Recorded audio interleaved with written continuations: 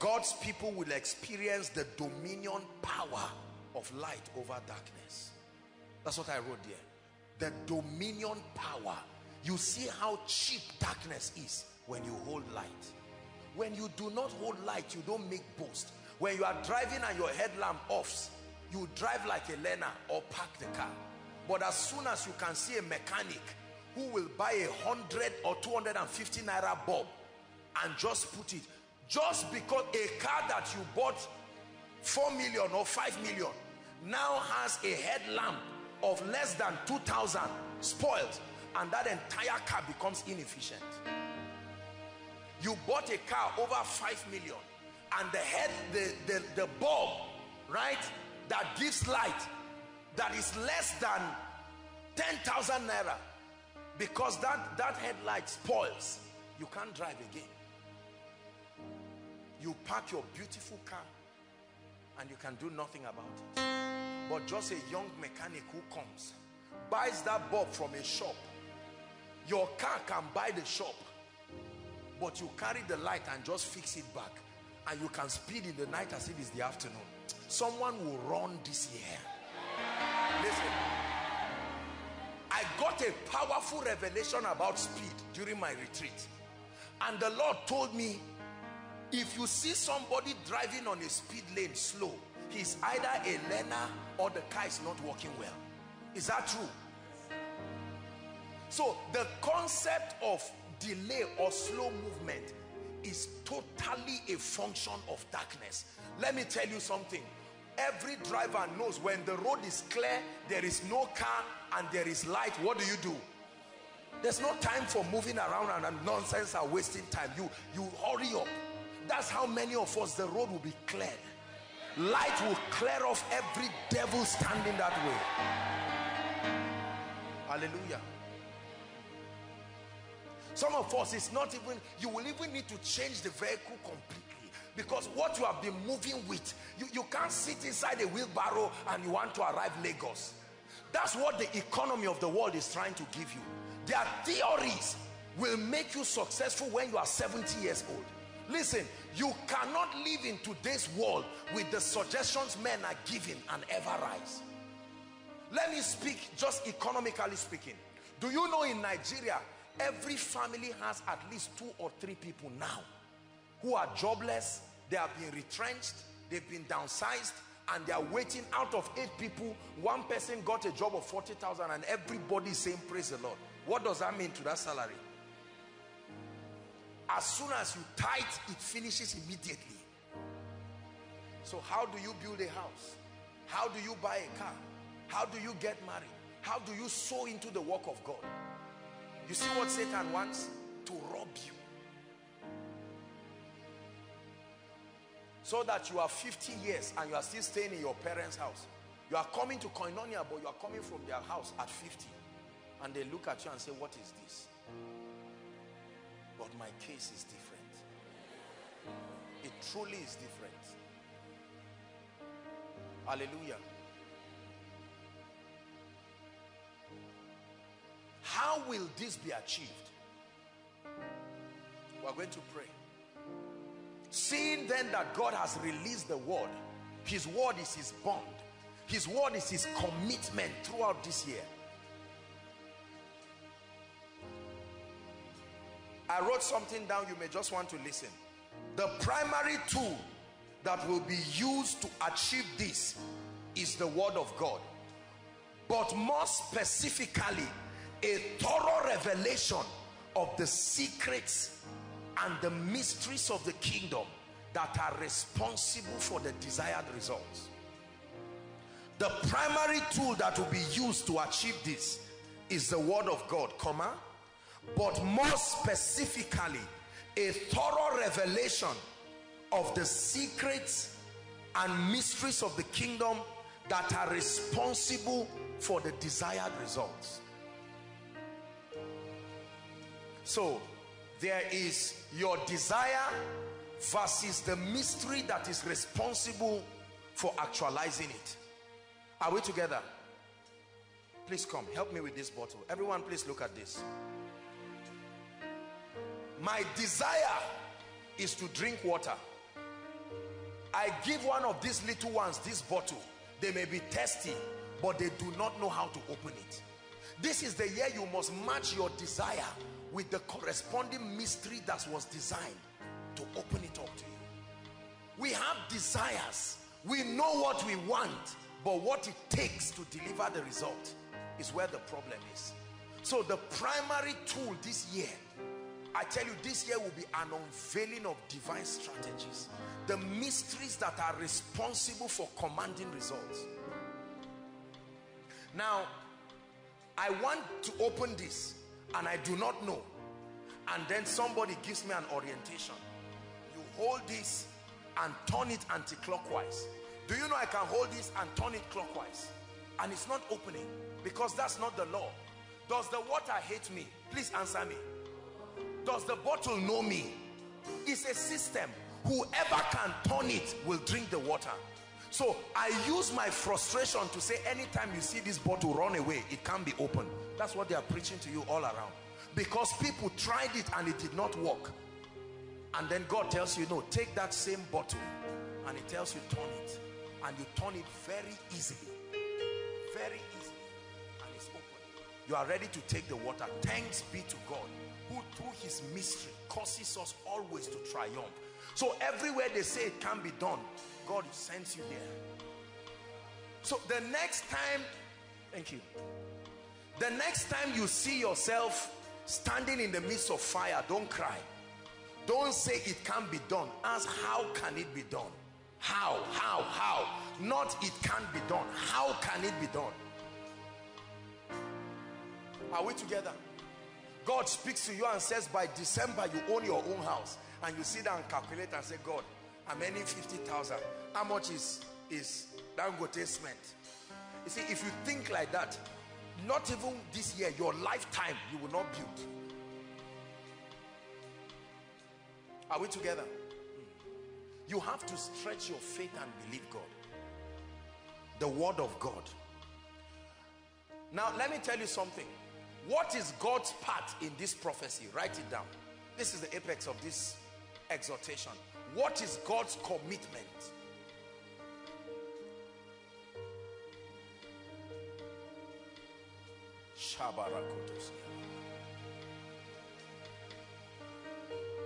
Isaiah chapter 55.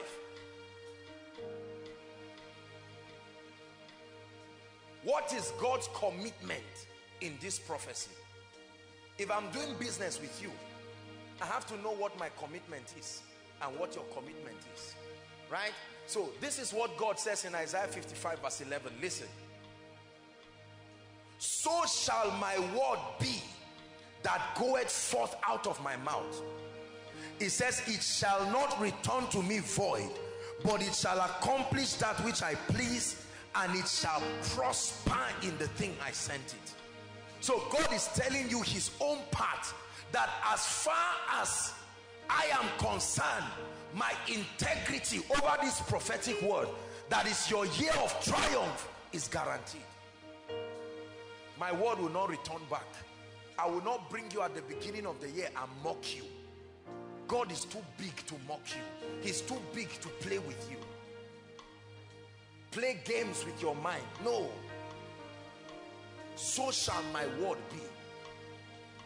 One more scripture, because from the mouth of 2 or 3 witnesses a matter is established. Are we together? Jeremiah 1 verse 12. Jeremiah 1 verse 12. Amplified says, for I am alert and active, watching over my word to perform it. So who is the performer? Who is the performer? Write it down. That's his part. The part of God is the performer. The one who forces that word to come to pass. He said it. He said it to us as a family of faith, that it is our year of triumph. And so we have believed him. His own part is to perform it. Make good his bond. Are we together now? So what is your own part? Because usually this is where the equation fails. I want you to pay attention. Take what I'm about to tell you as prophetic instructions. 8 instructions God gave me during our retreat. 8 instructions. And he said, if you keep this and tell my people to keep this, it will truly be a year of triumph. So please take very seriously these 8 instructions. Bishop Oyedepo said,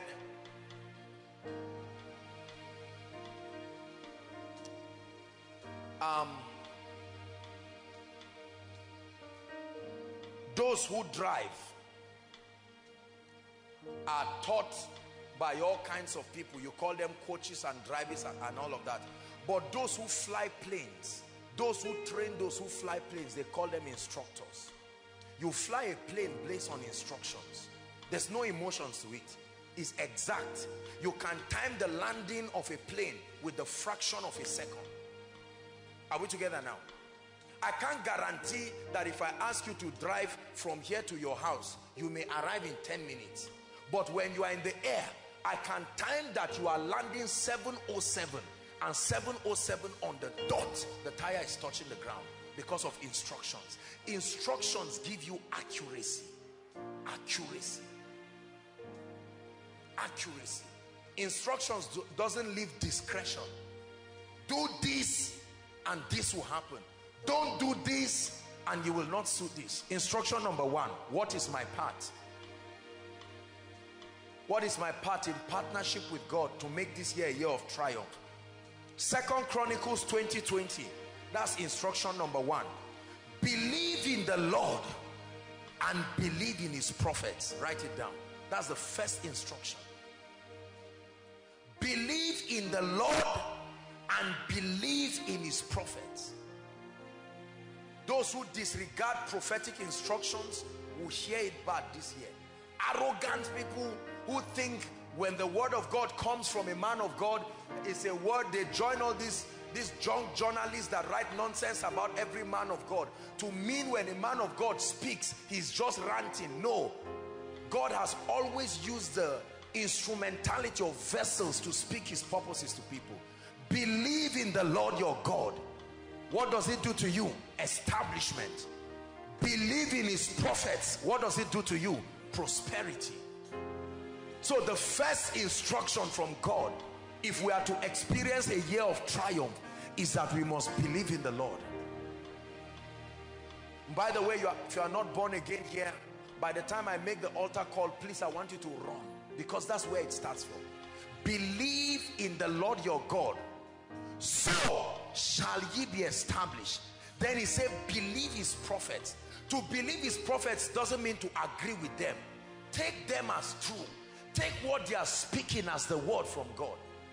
For as long as that word bears witness with your spirit, the Holy Ghost confirming it, then you take it and act upon it accordingly. You're going to be receiving instructions here. You're going to be receiving principles here. Be childlike. Be childlike and receive it, and you will be surprised. The kingdom is for children. He said, let the little children come to me, right? And do not forbid them, for such is the kingdom of heaven. Except you become like one of these little ones, the Bible says you cannot enter. You can't experience the kingdom. Unnecessary big manism and pride is what will cause people to weep and languish. Believe in the Lord your God, so shall ye be established. Believe in his prophets, so shall ye prosper. So this is not the year to come for koinonia. Now that does not mean you should throw your brains away. Please, let's balance it. Are you getting what I'm saying? Believing a man of God does not mean the person says remove one shoe, put it on your head and walk around. Remember, the Holy Ghost is in you. Are we together now? The Holy Ghost is in you, bearing witness with everything that is being spoken. So I say to believe a man of God with respect to his walking with God. Paul said, follow me as I follow after Christ. Meaning, if I am not following Christ, don't follow me. Are you getting the idea now? Because many people have been indoctrinated wrongly with this issue of believing prophets. They believe what they taught you about money, and you are broke because what they said was a lie. So don't just believe nonsense and say this is what I've said. Believe, provided the man has a track record of walking with God.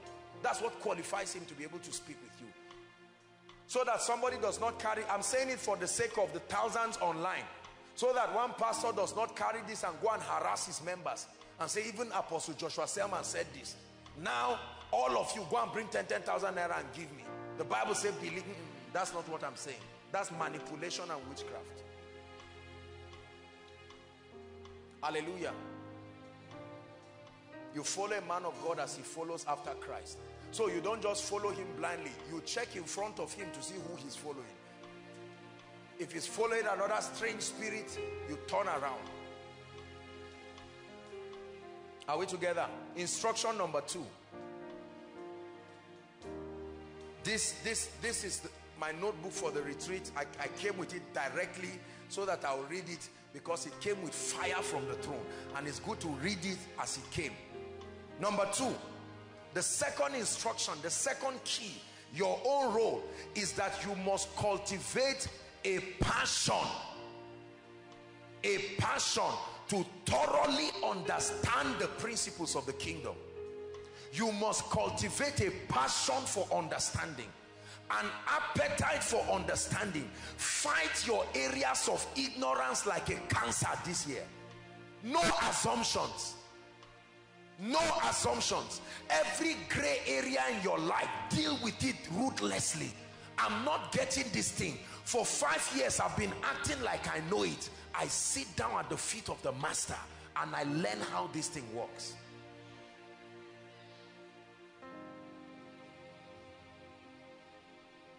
Cultivate a passion for understanding. The Bible says they are life to those who find them. To find them means you have to search for them. And the Bible tells us how. Proverbs 18 verse 1, it says, through desire, a man having separated himself. That talks of focus. Focus. Focus. One leg here trying to read one book. You read one page and then you come back after 5 months. The year will end like it did last year. And every other year. You must give it your attention. Do you know the reason why many people never learn? We are too distracted. Now, please don't misunderstand me, but I have to say this. You have to be careful with the internet this year. Say amen. Number 2, you have to be careful with your phone this year. Your phone may be the enemy that will stop you from triumphing. You have to be careful. Some of these things that distract us, be careful with unnecessary, hilarious movies. You are watching Nigerian film, you have 10 CDs, say I must finish it. You set a goal to finish those films and then you are not doing anything with your life. You must passionately pursue understanding. It takes time. It takes time. You will need to study. You will need to buy books. You will need to listen to teachings again and again. Don't just say I listen to it again. Again and again. There are some of my own teachings I've listened to one tape over 500 times. Believe me when I tell you this. Just one koinonia teaching over 500 times. God is my witness, I'm not exaggerating. There are other messages I've listened to one tape, I will tell you, almost more than 1,000 times. I'm not exaggerating. You have to be passionate, except you want to behave like a herbalist this year. But if you want a predictable result, be ready to spend time. Notice I didn't say in knowledge. Most of us are already aware. You need understanding to know how to engage that principle.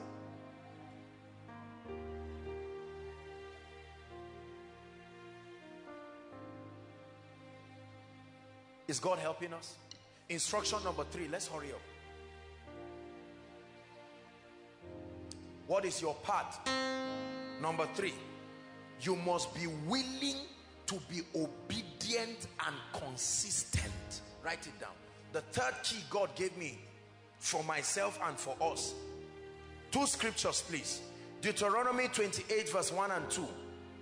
And then James 1:25. Deuteronomy 28 verse 1 and 2, and then James 1:25. The willingness to obey and to obey consistently. You don't tithe in January and then the next time you come in October, you don't get results that way. You don't pray today and then sometime in May you just say, let me go for prayer band meeting. That's when you remember that you have not been praying. There must be consistency. Deuteronomy 28 from verse 1 and 2. And it shall come to pass, if thou shalt do what? Hearken diligently unto the voice of the Lord, to observe and to do all his commandments, which I command thee this day. Listen, when you observe and do them, then the following will happen. That the Lord thy God will set thee on high above all the nations of the earth. Verse 2. And all these blessings, so they are there, but they will not come to you automatically, shall come on thee and overtake thee, if thou shalt hearken to the voice of the Lord. Everybody say obedience. Say consistency. Yeah. You don't do devotion today and then after 2 weeks you now kneel down and repent and just read 2 chapters and kneel down and repent again. March, you change all these games. This is the year you have to be serious. Please prophesy to yourself. Say, I'll be serious. Even with the house of God, there are people who are not serious. You come for koinonia now and then you sit down later, you say you are busy. What are you busy doing? You are busy suffering because nothing is working. I must be consistent. Do you know, no matter how little your efforts are, if you are consistent, you will get more results than somebody who comes up with an... Have you seen people who come up with elephant projects?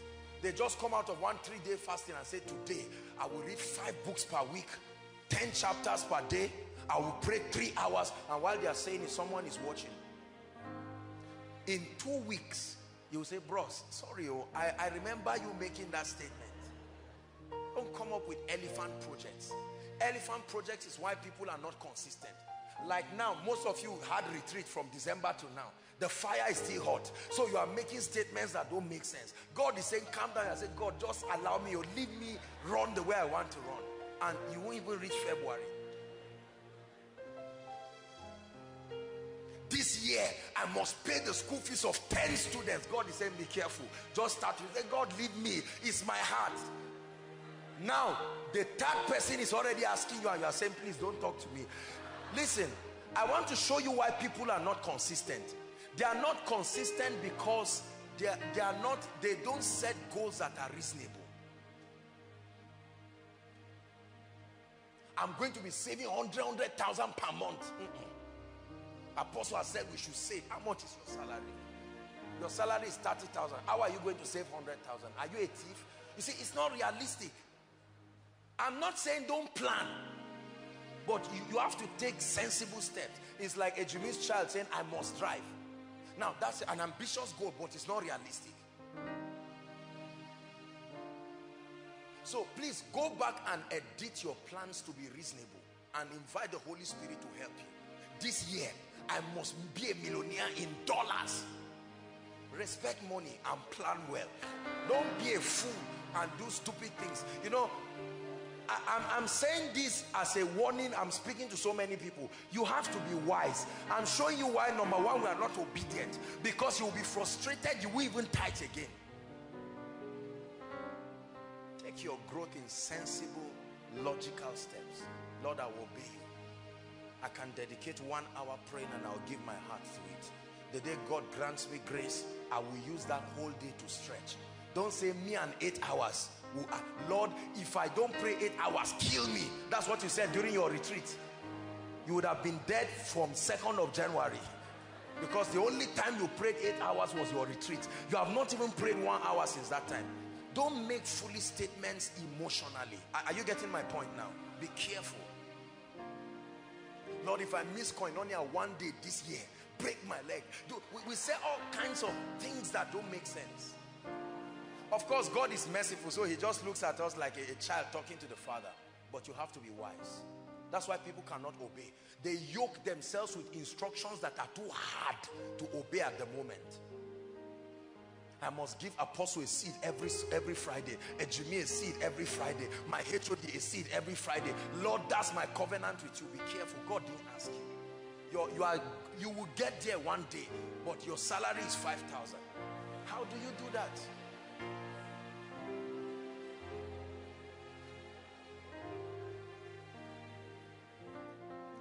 Praise the Lord. Are we together? So obedience and consistency. James chapter 1 verse 25. Please quickly. James 1:25. Let's hurry up.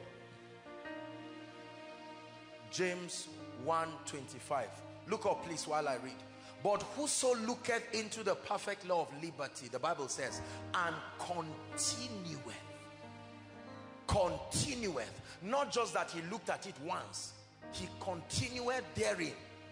He, being not a forgetful hearer, but a doer of the word, what is his reward? This man shall be blessed in his deed. Consistency will produce results. Consistency will produce results. Don't commit yourself to anything you know you cannot continue. Ask questions. Ask the Holy Spirit to help you.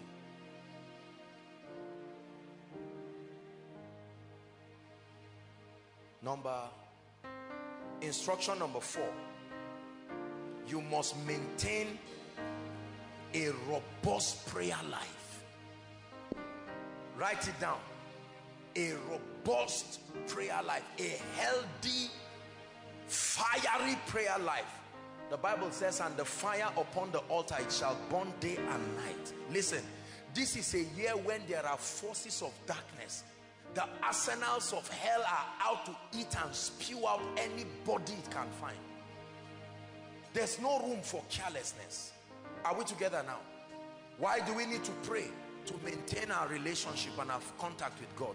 Why do we need to pray? To maintain our discernment. Why do we need to pray? To command things to be. Why do we need to pray? To challenge the forces that be to give way. You must pray. There are wicked spirits.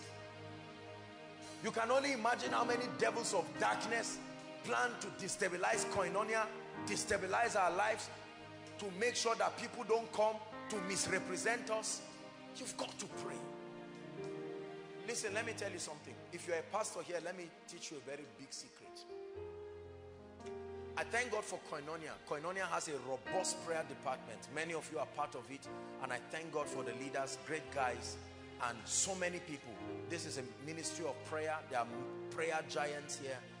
But nobody's prayer for me can substitute for my personal prayer life. Are you hearing what I'm saying? There are many lazy pastors. I'm challenging us. There are many lazy church members. I know they will pray for me. Where are you going? Koinonia prayer band. Oh, please pray for us. Oh, you see, that attitude this year will not go well. Because there are instructions you must hear by yourself. Nobody can hear it for you. There are many lazy men of God who don't pray. They say we have prayer warriors praying for me all around. Some of you even sow seeds to the men praying and say, please, this is just a small seed to buy orange juice while you pray. It will not substitute your spiritual laziness. History is full of men who did not pray and the fatal disaster that happened to them. Let me tell you, anything that affects your prayer life has truly destroyed you. Not will destroy you. If at this point you are listening to me, your prayer altar is dead, you don't need a word of knowledge. You are under attack. Just know it. Not from God, from hell. I don't care what the excuse is. You don't forget to eat. You don't forget to bath. You don't forget to dress. There's nobody working for the government who says, I forgot that I'm supposed to go to work today. Because every time you are tired, you remember salary. Are we together now? This prayerlessness and spiritual laziness, and say, I'm not into all this, I'm not the ministry type. Me, I'm not the ministry type. You must be the ministry type this year, because victory is for ministry people. If you are not in ministry this year, forget about victory. Please take what I'm saying seriously. Say, I receive grace. Say it inside and outside. I receive grace to be on fire in the place of prayer. You have to create times. Listen, I know we are all busy, don't get me wrong. I'm a very busy person. There are many people here who are working. Some are students, there are people all around. If you are waiting until it's comfortable, you will never be consistent. You understand your life. Come up with a program. I'm a night person. I'm like a dog in the night because my daytime is busy. People will not even allow me to concentrate. I can't tell you I'll pray effectively in the day. So the night time, when unbelief has reduced in the earth, people are sleeping. All the people who cause unbelief to fly like magnetic waves are sleeping. That's when we settle things. We make things be. That's good for me. There are others, the nature of your job, if you pray like that, you will be sick. So you won't say apostle is doing it and you do it like that. There are others, what you just need is to just make sufficient contact for the day, and then one day that you have a leave, maybe in a week, you can use that day and just settle and catch up for the week. Are we together? If you don't create a system, you will not pray. Most of us here, you can spare some time in the night, except you are lazy. You were praying in the night when you entered relationship. That prayer time now became lone time. Be careful, God is watching. You have to balance that thing and tell the brother, say, brother, I love you. But you see, from this to this is a time for prayer. We can readjust it, but you can't just say, even God knows that we're in love. Be careful. Demons don't know you are in love. And that's where the issue is. Because these are the little things. Please don't just laugh. Listen carefully. Most of us, our night times are for recreation, which is okay. Those of us in relationships, you are catching up time, discussing, which is wonderful. I encourage it. But I encourage it only if your prayer life will not suffer. If you are in love at the expense of your prayer life, you are dying.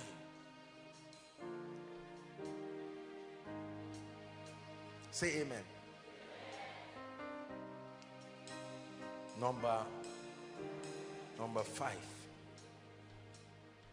What is the third instruction from God to us? The 5th instruction, totally reject fear and negative reports. Let me dwell for a few minutes here. This one came strong in my spirit. The 5th instruction to see the outstretched arm of God this year: you must totally reject fear / negative reports. Media, 3 scriptures, please give it to us quickly. Isaiah 8 verse 12. Of course, you know already that fear is a spirit.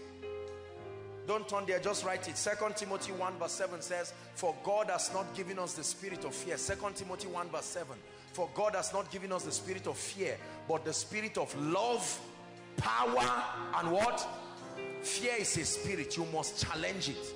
Do you know, I'm not against watching CNN, BBC, and all the stations and reading the newspapers and all of that.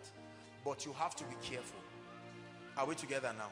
Any report that violates your convictions, you can read it just for entertainment, but do not absorb it and add it to your convictions and start acting. Statistics have been released already that predict a lot of things. The economic health of nations predicts that this and that is happening. There are already predictions that there's going to be almost a 10% job, what they call it, downsizing. Thank you. By the time you hear that one now, you are afraid because they just employed you.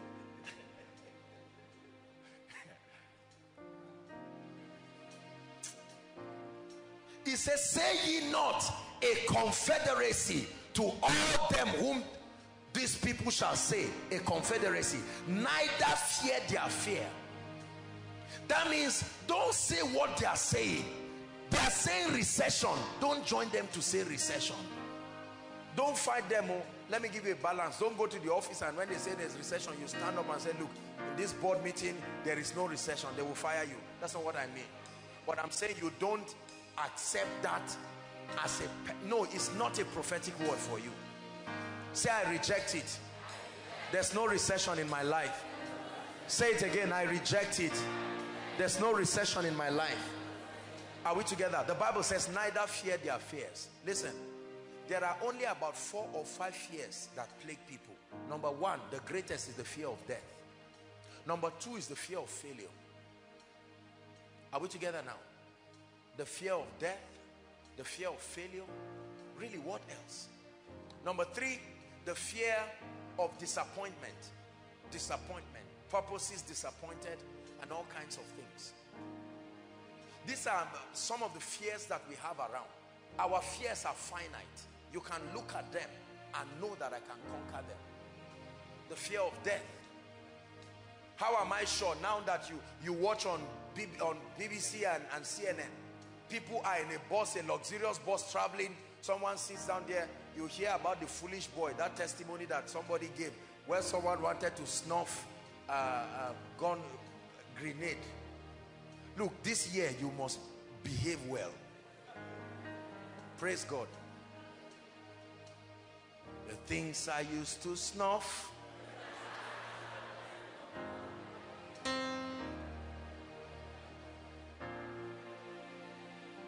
kill yourself. Automatically, you know that brother needs deliverance. I hope you know.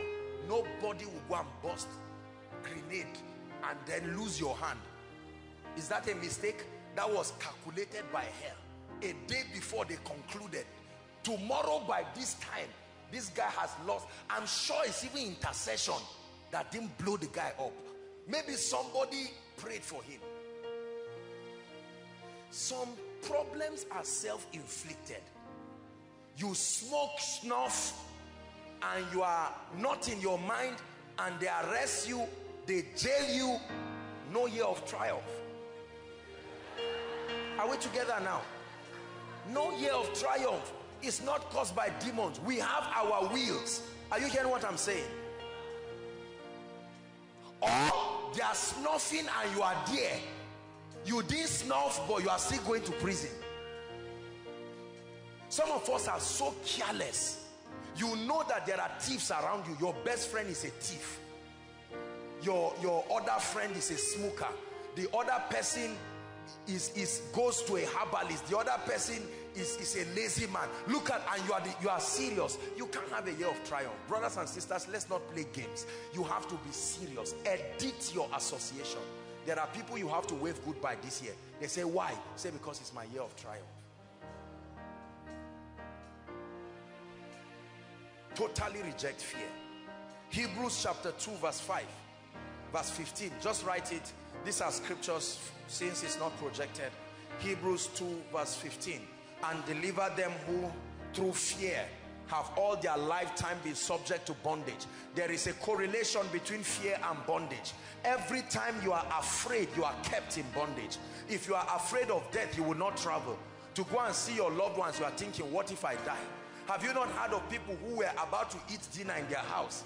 As they just finished serving the meal, a tractor, a trailer just entered and killed all of them. Your confidence is not in refusing to get on the road. Your confidence is in the name of the Lord. I shall not die, but live and declare, the Bible says. Right? I said before you life and death, blessing and cursing. Choose life. I've chosen life. That's why I don't smoke. It's not just I chose life. I've chosen life. That's why I don't drink. Hello? I must say it. You drink, you have chosen death. You smoke, snuff, and I don't care what it is. E-cigarette, real one, you are dying.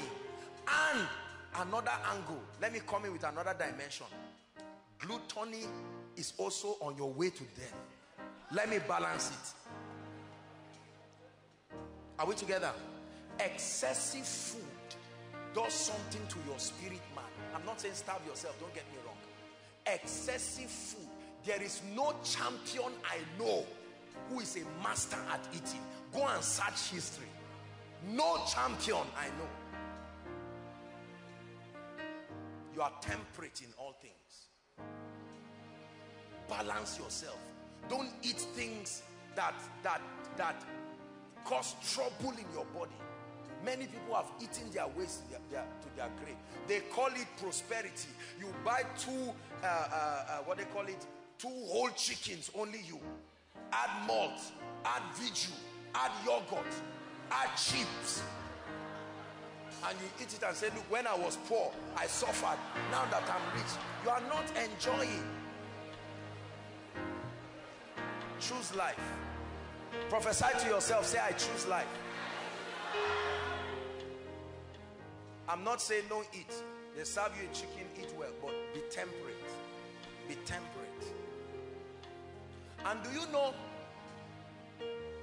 Ejimi, the Lord shared with me a revelation during my retreat. Do you know why many people get sick from food? Because we are disobeying what the Bible says. He who does not walk is an advice. It's an advice. It's not a warning. I'm advising you, if you don't plan to walk, don't eat, because eating without walking will do something to your health. Oh, come on. It's not, we just think God is warning us. It's an advice. Believe me, brothers and sisters, find out from people who don't walk and eat. They don't stay healthy. I'm not a doctor, but ask the doctors among us here. You are just eating, because the life works based on the principle of give and take. You are not giving anything and you are receiving. If you don't walk, don't eat. The same way they say, if you drink, don't drive. If you don't walk, don't eat.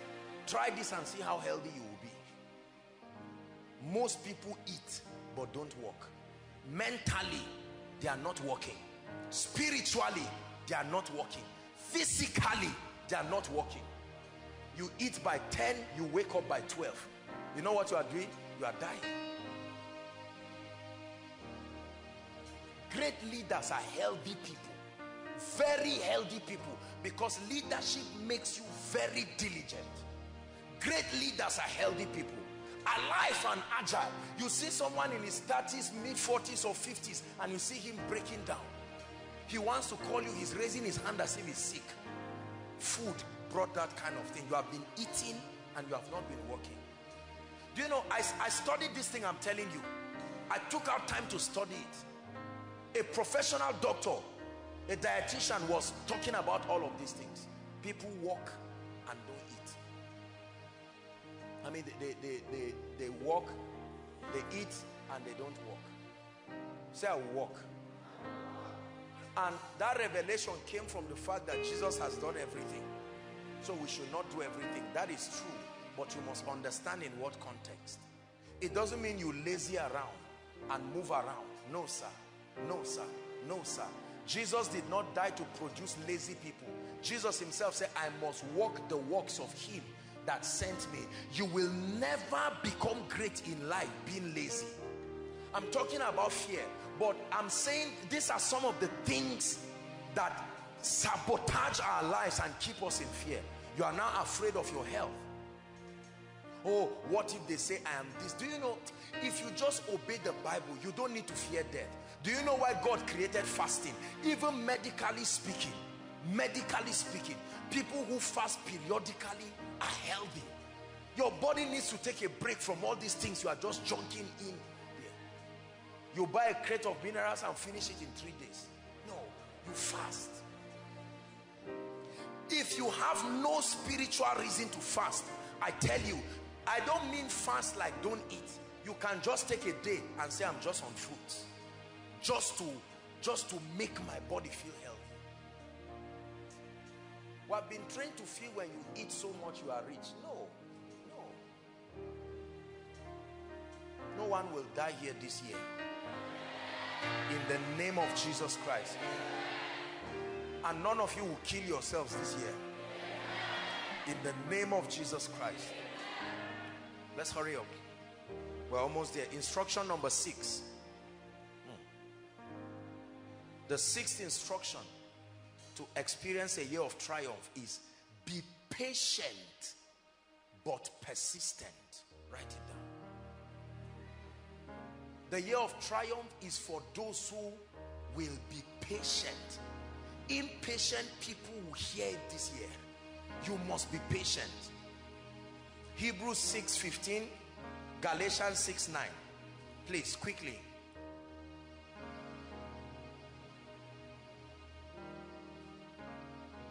Be patient.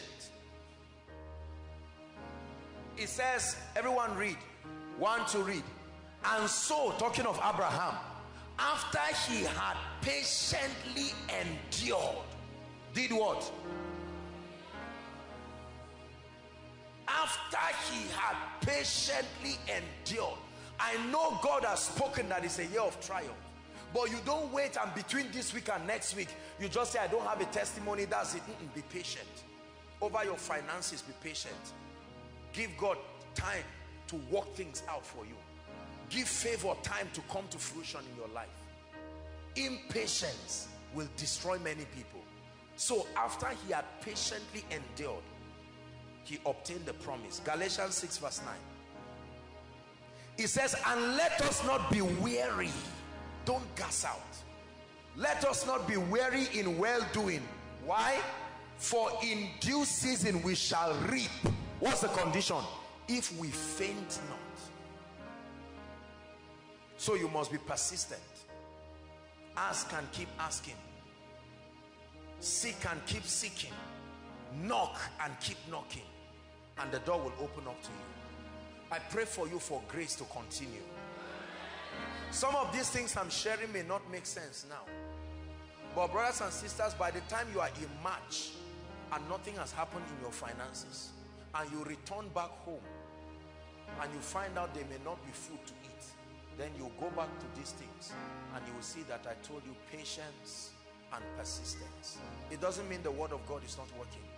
Are we together? By the time all of a sudden you find out that you're beginning to have abdominal pain, and they now give you a report you don't like, and say, but I thought God said it's my year of triumph. Patience. By the time you come for January miracle service and then nothing happens right away, patience. Most people don't give God a chance to manifest himself in their lives. We give up on God too easily. The moment you say, oh God, this is what I'm trusting, especially when you have dreams and you have experiences that show you that God is going to help you, and then physically you are not seeing it that way. God told you that you will get a job by December. That's what you saw. That's what you had. And now it's January. Okay, Lord, I give you the glory. I thought it was December. I don't know whether I got it right or whatever. That's not important. I just know you will give me a job. You have spoken. I hold on to your word. Very simple. Instead of saying, God, is it that I'm hearing voices, or you are the ones? All those things are signs of unbelief. Lord, I believe you, but I know whom I have believed, and I am persuaded that he is able. Everybody say, I still believe God. Prophesy to yourself, I still believe God. Yeah, the circumstances around you may not look like it, but I still believe God. Two more, and then we are done. The seventh key, you must have clear goals and expectations. Write it down. The seventh key to experience a year of triumph, you must have clear goals and expectations. Psalm 37 verse 4, and then Proverbs 23:18. Psalms 37 verse 4. You must have clear goals and expectations. I'm taking our time to be this simple tonight because I want everyone to receive it, so that we can pray this word. I really desire from my heart, and God knows I prayed for you during my retreat, and I told God, I said, God, please let your people get strange testimonies. Let this word work in their lives. And God told me, well, the ball is in everyone's court. God is more than faithful, but if we engage with him, then you can be sure that the sky is only a starting point. It says, delight thyself also in the Lord, and he shall give you what? So when you do not have desires expressed as goals, God is not authorized to bless you. Set clear goals. Are we together now? Financial goals, reasonable financial goals. Set clear goals, career goals. Okay, I'm trusting God to get a job this year. I'm trusting God to start a business this year. My laundry should start. This is the budget. I need 200,000. Lord, I lift it before you. You are more than able to make this happen. I set a clear goal. I should have, by God's grace, I plan to have a cash flow of 200,000 per month this year. 100,000 per month this year. That will cover the school fees of my children, cover my rent for a year. I set goals. I set clear goals that by the grace of God, every day I should be able to read a particular, chapters of scripture. I set clear goals. When you don't set goals, you will never achieve anything. Proverbs 23 verse 18. Proverbs 23 verse 18. It says, for surely there is an end, and thine expectation shall not be cut off. I have an expectation for the ministry. I have an expectation for my life. Are we together? You're a businessman, have expectations. You're a career person, have expectation. Oh, I'm due for promotion. And I believe with all my heart that this year I will be promoted to become an operations manager. Lord, I involve you in this. Thank you. My goal is that by the end of this year, I should have finished my MSc. I should have finished my PhD. My goal this year is at least I should be able to write 3 or 4 papers of international repute this year. My goal this year is that I'll be a serious student. I'm on 3.35, and my goal this year is to make 5 points, first and second semester, and to rise to a 2-1, and then see how I can take it from there. Sensible goals.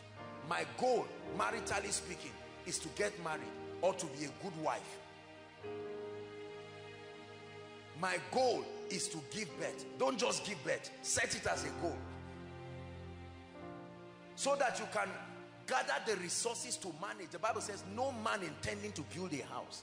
You want to marry by June and you are wasting money in January, you will not marry. You set it as a goal. Goals give us focus. Are you getting what I'm saying now? That way you don't waste resources.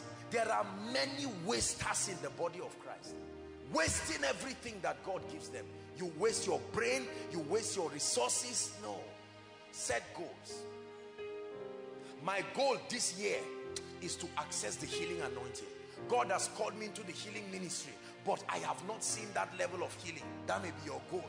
And my goal this year is I want to focus on the healing ministry and trust God to access that grace so that I can become a blessing.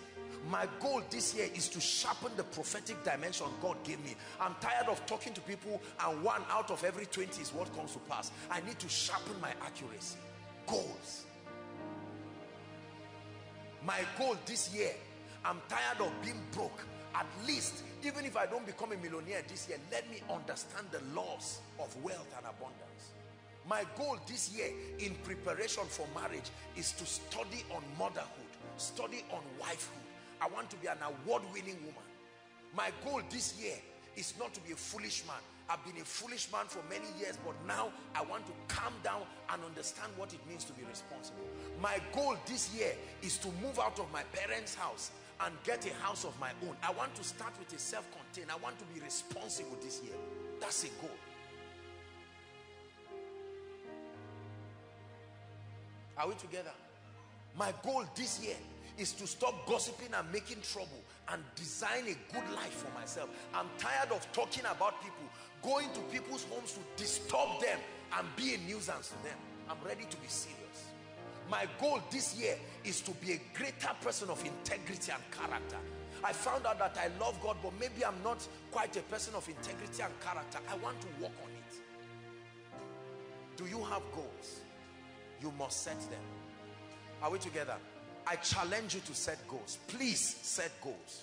They will guide you in what to do, and they will help you know the things you should not be involved in. Oh, my goal is to start ministry this year. Okay, this is what I'm seeing. This is how God is helping me. My goal is to expand this year. My goal is to write a book this year. My goal is to do this and that. My goal is to be a more effective worker in koinonia. I'm tired of absenteeism. I'm tired of carelessness. I want to give God my best today. When you set goals, you authorize God. I have goals. My life is littered with goals. At every given point in my life, there's no carelessness. I know what to do after this night. I know what to do tomorrow. My week is already prepared. My month is already prepared. The year is already prepared. I'm not sitting down wishing. Of course, you will adjust the goals eventually, but you must have a skeletal description. So nobody just comes and says, wow, I want to come and waste your time. Have goals. And finally, the last point, Psalm 23 verse 5. You must walk conscious of the anointing. Oh yes. Oh yes. Triumph. You can't rule out the anointing.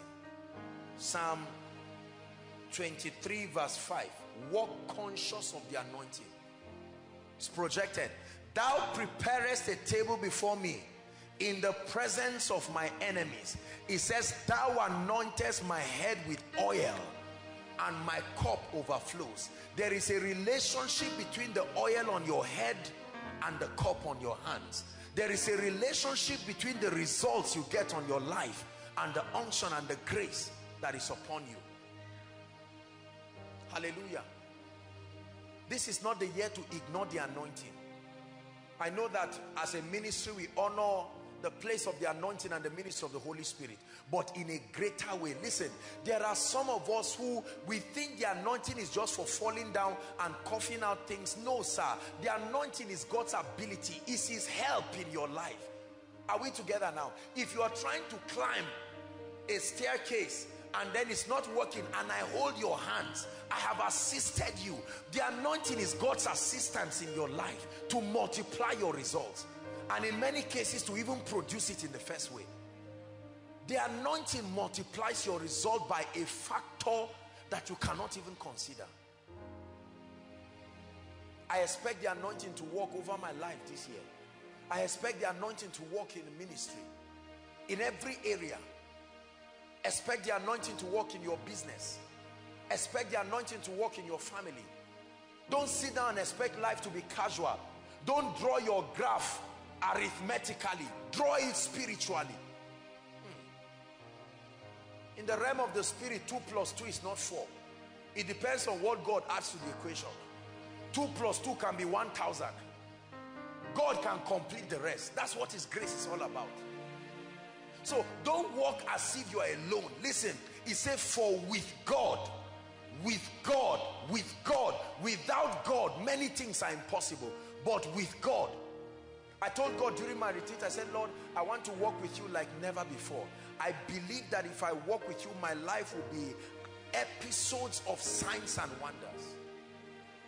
Brothers and sisters, what you see us enjoy as a ministry, among many things, is the lavish benefit of the anointing of the Holy Spirit. When the anointing is upon your life, it's upon your life, you will command unending results. Unending results. The things God has done in my life already from January till now are almost enough. If he never does anything throughout this year again, I'm grateful. Expect favor to walk. There is an anointing. Expect favor to walk, brothers and sisters. Expect the healing anointing to walk in your life. Expect the mantle of honor to walk in your life. Are you hearing what I'm saying now? Believe in the anointing. Many people ignore the anointing because we think it's not necessary. Don't get into that kind of business. I believe in the anointing. Acts chapter 10 verse 38 says how God anointed Jesus. Even Jesus had to be anointed to be effective. How God anointed Jesus of Nazareth. The crowds that come to this ministry, the thousands that follow from all the nations of the world, is the anointing. How much publicity can you do? Is the anointing. Are we together? The results and the testimonies, the miracles, the signs, the wonders, the influence, the prosperity, everything is the anointing. You must make up your mind to embrace the anointing. For every season there is a grace that goes with it. You not only receive the prophetic word, you receive the grace that makes it happen. If I send you, I have told you the message, but I must give you the money. You can have the message and not have the money. You will still not do anything. If I send you and I say, go and buy me biscuit, after I've told you what I want and you are ready to go, But then I know how much biscuit is cost. Then I'll give it to you. And sometimes I will give you more in case the price has increased. Hallelujah. I don't know about you, but brothers and sisters, this is my year of triumph. I believe it with all my heart. God is not a joker. I am not too proud to accept the word of God for my life. Triumph in every area. I'm walking in extraordinary miracles. I'm walking in extraordinary dimensions of wisdom, extraordinary dimensions of grace. I'm already prophesying to myself. You can speak your own. I'm walking in supernatural dimensions of health. No sickness whatsoever. I have no covenant with death, no covenant with sickness. It's a year my graph of progress is a straight line this year. In the name of Jesus, regardless of the challenges that come, the wisdom to surmount them is already at work in my life. I decree and declare that favor surrounds me like a shield. Extraordinary results by the Spirit. The wisdom of God defying the strategies of men. That's what I call the year. That's what I call 2017. I call it a year of extreme favor. From January to December, favor follows me like a shield. The Lord is a shield for me. I'm prophesying over my year. That's what I believe. Lord, you have declared that it's my year of triumph, and I receive it. I take you seriously. My year of extraordinary breakthrough. Men are rising from everywhere to bless me. This ministry is growing to new dimensions, flourishing. Men of prayer, men of fire, men of revelation, men of influence, men of character, men of godliness. As a ministry, there's massive salvation of souls this year. Extraordinary miracles by the hand of God. Diligent workers, men and women who love the purposes of the kingdom. And whatsoever Adam called it, that was his name thereof. No sorrow this year, I exempt it from my life. No sorrow this year, I exempt it from my life. No sorrow this year, I exempt it. The anointing goes before me. The anointing goes into every month, making every crooked path straight. Can you rise up and turn all this into a prayer? Name your 2017. Name it. Come on. Everything that represents triumph for you. I can't be falling sick this year. No, I reject sickness.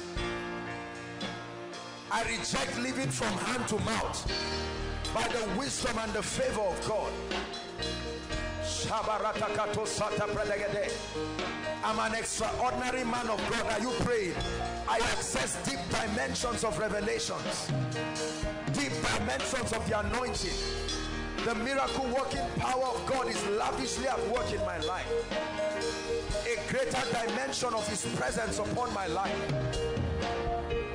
Greater signs, greater wonders, greater testimonies. I pray like never before. I fast like never before. I study the word like never before. I rise to new levels of influence. My light is shining. Gentiles come to my light. They are kings to the brightness of my rising. Favored all the way. Favored all the way. Favored all the way by the power of the Holy Ghost. I'm a well-watered garden. In the name of Jesus, I refuse to fear their fear. Recession is far from my life. Recession is far from this ministry. In the name of Jesus, no death, no death, no death. The earth is obedient to my voice. No death. I rise above every enchantment. I rise above every witchcraft. I rise above every necromancy, the activity of the dark world, immune to their curses, immune to their spells.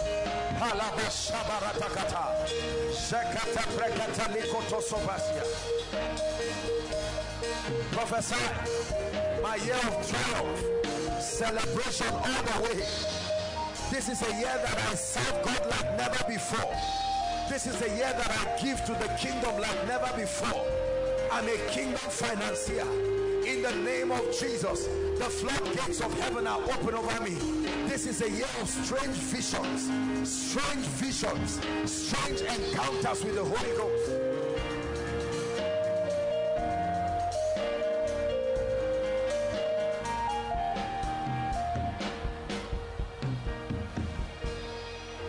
Are you praying, Koinonia? You're declaring over your year. Every department in this ministry is functioning at optimal level. In the name of Jesus, we record groundbreaking testimonies of the hand of God. Koinonia is contributing in a major way to advancing the kingdom this year. Massive salvation of souls, the equipping of the saints.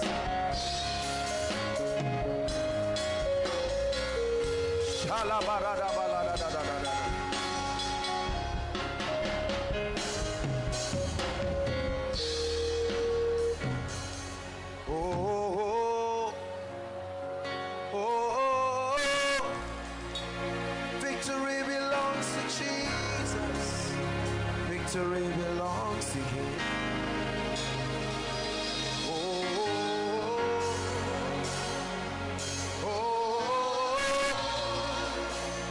Victory belongs to Jesus. Victory belongs.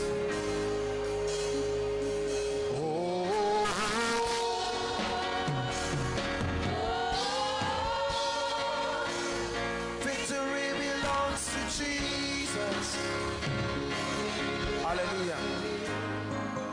I'd like you to pray and say, the sound of mourning and regret will never be heard in my tent this year. Lift your voice and pray. The sound of mourning, the sound of regret, financial woes, family woes, failure, never part of my life this year. Please take it seriously. You are creating your reality. You are creating your reality.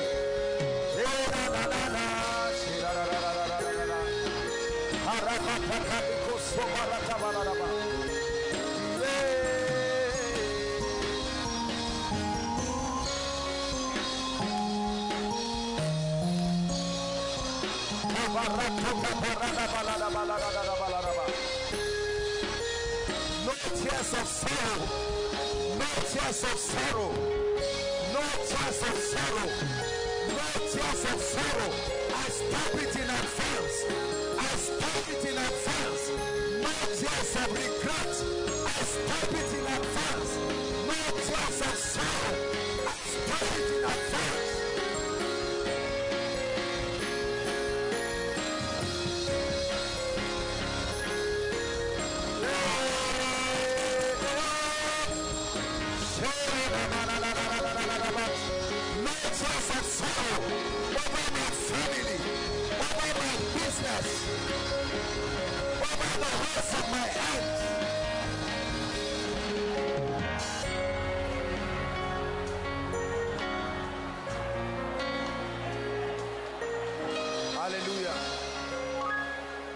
Hallelujah. Prayer point number 2.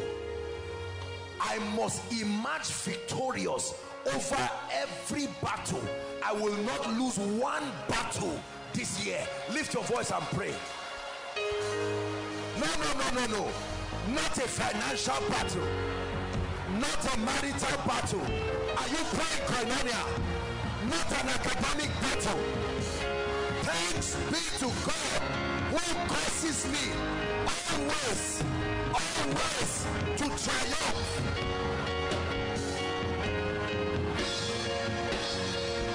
Are you praying? There shall be no losses. There shall be no losses. There shall be no losses. Thanks be to God who causes me always, who causes me financially, who causes me spiritually, who causes me in ministry to triumph.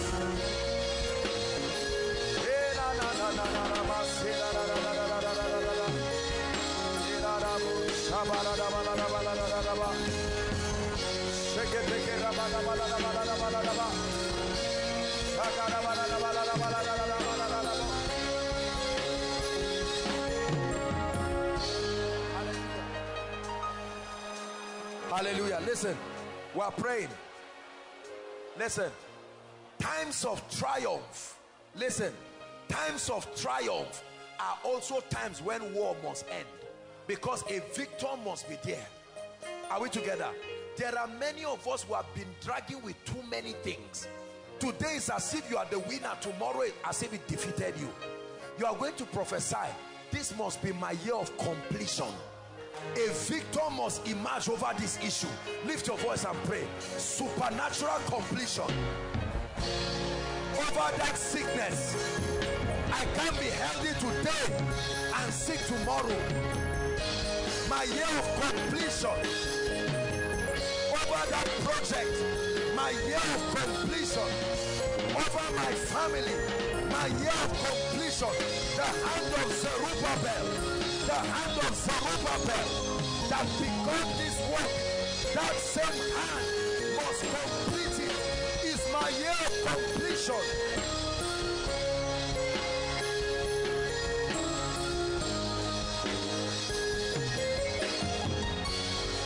My year of completion by the power of the Holy Ghost. Hallelujah. Listen, there are many of us, God started speaking to us, but you got part instruction and the other part has refused to be downloaded, and so you are grounded. You are going to say, Lord, this is the year when your voice will be clear. I'm tired of confusion in my life. I must hear that voice saying, this is the way, walk ye in it. Lift your voice and pray. Confusion. I'm tired of wondering whether I should take a job or not. I'm tired of wondering whether I should be in Zaria or not. I'm tired of wondering whether I should be in ministry or not. I'm tired of wondering whether I should marry or not, whether I should be in business or not. Lord, let me hear your voice, and with it, let me hear the instructions for my next level. End confusion in my life.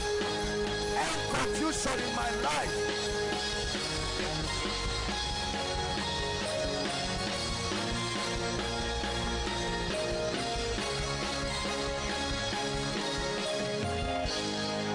Hallelujah. Hallelujah. We are going to pray for the spirit of boldness. The Bible says the righteous is as bold as a lion. The challenges that many of us will see, let me tell you the truth, when you see it physically, it will look like a Goliath. But David ran to him and said, you come against me with your spears. Now is the time where you need to run to some challenges, whether they are ready for battle or not. You say, no, I'm ready now. Finances, I'm ready now. Spiritual life, I'm ready now. Lift your voice and cry for an impartation of boldness.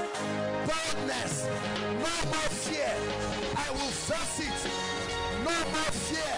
I will face it. No more fear. I will face that business and triumph. No more fear. I will face this issue of joblessness and conquer it. No more fear. I will face my academics and conquer it. No more fear.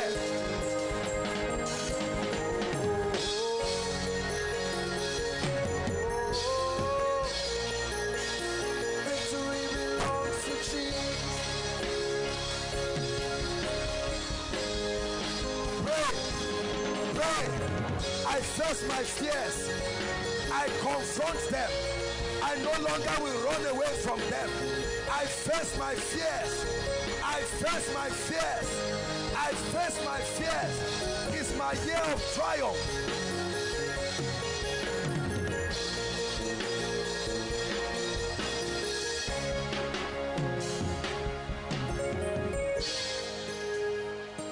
Hallelujah. fire is burning in this place. 2 more prayer points. You are going to say, Lord, give me speed. I ask you for it. Give me speed. I don't want to move at the pace I moved last year. Lift your voice and pray. Give me speed. Speed in ministry. Speed in my spiritual life. Give me speed. The result of 10 years. Let me produce it this year. The result of 10 years. Let me produce it this year. Give me supernatural speed.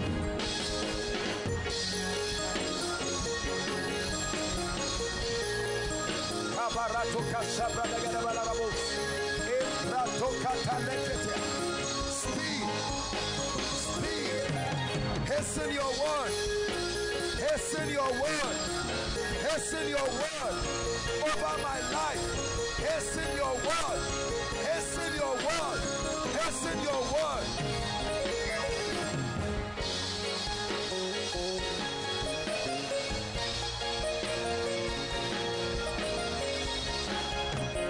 Hallelujah.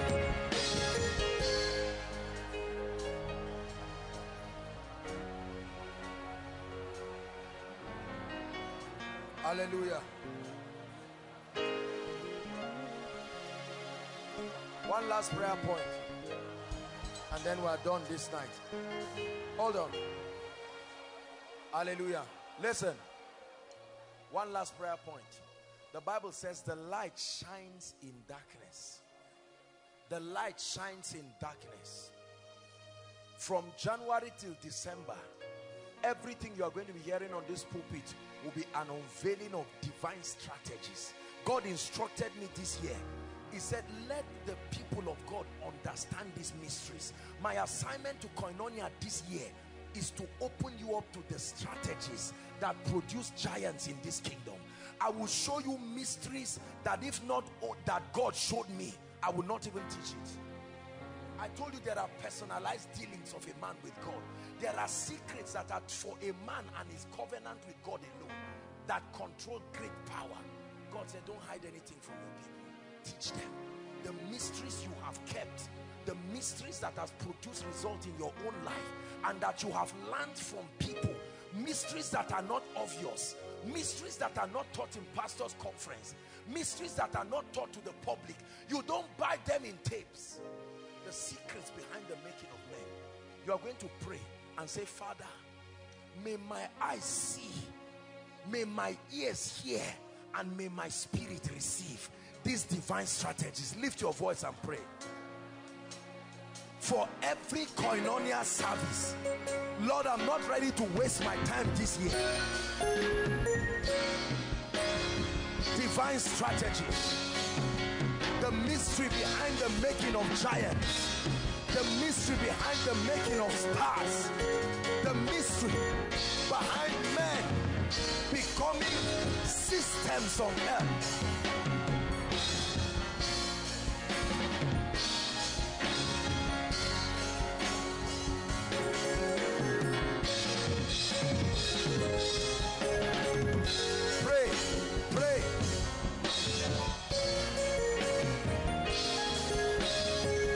Hallelujah. Hallelujah. Hallelujah.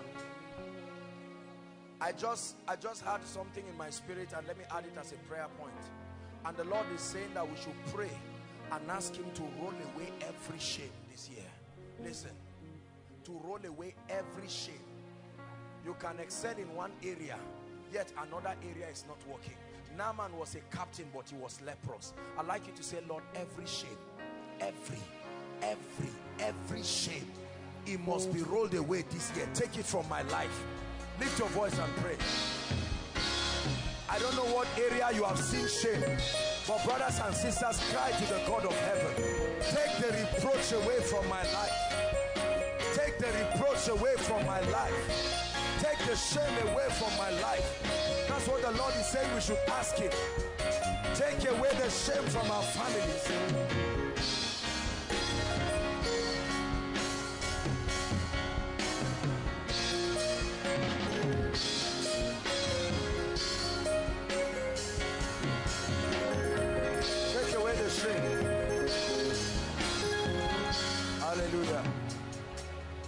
Hallelujah. Let me prophesy over your life in the name of Jesus Christ. I decree and declare by the power of the Holy Spirit that every prophetic word from God as revealed, may it come to pass in your life this year in the name of Jesus Christ. I decree and declare that everything that hitherto has been a hindrance to the word of God performing in your life, this year it is swallowed up by the mercies of God. I decree and declare over your life, hear me, every legal access Satan has had to make sure prophecy does not come to pass on legal ground, the blood speaks for you this year in the name of Jesus Christ. Listen, one of my assignments this year is to make sure you prosper financially. You must criticize me, say whatever. I must make sure the people of God prosper this year. I pray for you in advance, the wisdom and the favor, these twin forces that have produced wonders in the financial realm, the mystery of wisdom and the mystery of favor, may it work in your life this year in the name of Jesus Christ. I decree and declare you will not lose any single battle this year. You will not lose any single battle this year. I borrow the prophetic words of God's servant Bishop Oyedeko, and I prophesy to you that this year your case is different. I say it again, this year your case is different. Hallelujah. A level of results. Listen, I trust God with you that 10 years track record of results, God will compress it and produce for you in this year in the name of Jesus Christ. Some of you, before April, your goal for the whole year would have been achieved. Before April, believe me when I tell you, before April, your goal for the year would have been achieved. And I pray for you, the spirit that makes many of us start well but never finish well. Every year is like that. You start, you are excited. By April, you've gassed out. By December, you have given up. I pray for you. From January, I'm praying for you that every year will be a multiplication of grace and strength and vigor. The grace to follow up on your goals, I release it upon you in Jesus' name. Finally, I pray for you. Listen, there is a role that the Holy Ghost plays in making men mighty. We honor him in this ministry, you know. I pray for you. The kind of alignment that must happen between you and the Holy Spirit, the kind of alignment, spiritual alignment that you must come into to be a carrier of divine power and divine results. Receive grace for that alignment in the name of Jesus Christ. Lift your hands and bless the name of the Lord. Hallelujah. Now, everyone stand, please. Everyone stand. There are people here. This is our first meeting for the year. And I told you the basis of experiencing a triumphant year, listen, is that you are born of God. To be born of God means you have come to a personal knowledge of Jesus Christ, what he has done for you. I don't want to take for granted that there are people, several people here and all the overflows outside, and there are thousands others listening online. I believe that there are people here who are saying, man of God, I have been waiting for an opportunity to run to Jesus, and what a good way to start. There are others who are saying, man of God, I used to love the Lord, or I love the Lord, but for some reason I rise today, I fall tomorrow, my life has gone haywire, I can't even say I'm a Christian. I don't want to start this year like this. Some of you may be visitors who came from far, As I speak to you, the Holy Ghost is telling you that man of God is talking about you. Wherever you are, inside all the overflows, I want you to quickly, please, we have just a minute or two for this. Make your way to the front right now. God bless you. Don't wait for anyone to call you. Young and old, Jesus is calling. God bless you, mommy. God bless you. Keep clapping, they are coming. Lord, I don't want to start this year the way I started last year. I don't want to play games with my destiny. If you are coming from outside, please run. You can open the doors, just clear the way for them to come. Keep coming. Some of you are still seated and God is speaking to you. You know you need to start the year well. It's a year of triumph, and triumph only starts with Jesus. He's giving you a new beginning. Keep clapping, Koinonia. It's a sacrifice. You are encouraging them. For those who are indicating their interest for the Lord Jesus Christ online, right where you are, you may not be able to walk forward, but you can listen and participate in the prayer. Hallelujah. Keep coming. We may start the prayer, but keep coming. Hallelujah. Now, thank you so much. There are people here, young and old. Listen, I know that some of you are making a decision genuinely for the first time. I know that others may have made a decision, but you want to concretize your decision. You are saying, I'm tired of playing games with God. It doesn't matter what category. I want you to pray this prayer. It's a supernatural prayer with all your heart. Lift your right hand. Say after me, Lord Jesus. Please don't pretend it. You are not reciting a poem. Lord Jesus, I love you and I believe in you. I ask you to forgive my sins. Be my Lord and Savior.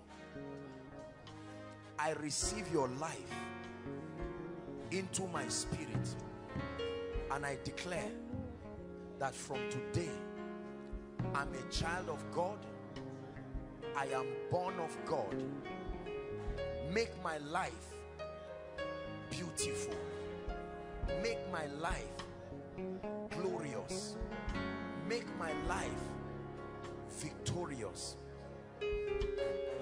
Father, I pray for these ones. I'm praying for you now. Help them, please. Help those under the anointing. I stretch my hands towards you and I pray for you right now.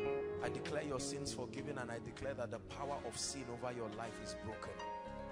Help them, please, those under the anointing. I declare that you will experience a new dimension of grace with God. I speak over you in the name of Jesus, that the strength of darkness, the strength of the flesh, the strength of sickness, the strength of sin is broken over your life in the name of Jesus. From today I pronounce you victorious. I declare it in the realm of the spirit. You begin to walk in perpetual victory, and I speak over your life that it is your year of triumph in the name of Jesus Christ. Amen and amen. Thank you for making this glorious decision. It's the best decision. Now, just an instruction before you leave. It is important for you to be planted in the house of God. Don't just make this an emotional decision. If you don't stay within this area, you must find a Bible-believing church and be part of the workforce. That way you are established in the house of the Lord. Praise the Lord. If you stay within this area, why not? You are more than welcome. Now, I want you to follow the lady waving her hands. They'll have your details, and we're going to communicate more personally to you in due course. Please make sure that you put all of the details. That gentleman on the guy with the monkey jacket, the Lord is taking away the reproach from your life and your family. That's what the Lord is saying I should tell him. I don't know you, but in the name of Jesus, the Lord says I should tell you no more. It leaves your family forever. You will return with outstanding testimonies in Jesus' name. The Lord bless you. Please follow the lady. She's directing you. God bless you.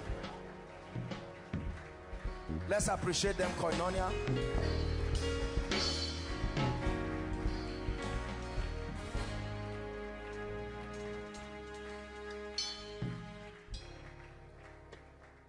Dearly beloved, I hope you were blessed by this message. Do not keep the video to yourself. Share to as many as you can to help them bless. Check our homepage for more of our messages. Subscribe to the channel, comment on it, like it. See you on our next video. Bye. Pray, pray, pray for your destiny.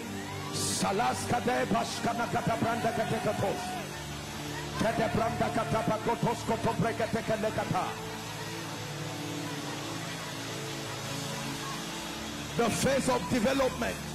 Lord, grant me the discipline